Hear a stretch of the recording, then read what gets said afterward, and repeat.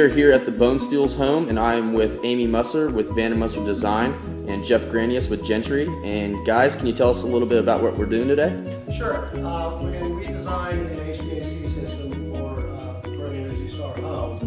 We basically have a set of guidelines that we have to follow, and one of them is what we call a load calculation for the house. And we enter a bunch of variables about the house into this software, and it tells us the size of the unit that we need, along with the heating and cooling.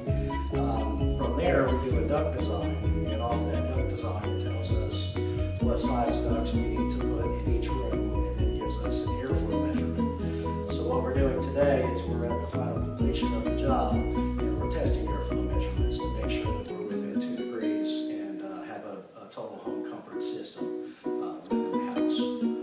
So at the end of every Energy Star job, Jeff and I walk through the house together with this piece of equipment, which is called a bolometer, and we use it to measure the airflow out of a heating and cooling register like this one we have on the floor.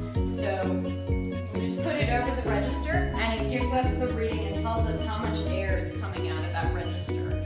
We then compare that to Jeff's design, and if it's too high or too low, we have something called a balancing damper in the duct that we can adjust so that we get the precise amount of air that we need to heat and cool every room in the house. Great, thank you very much.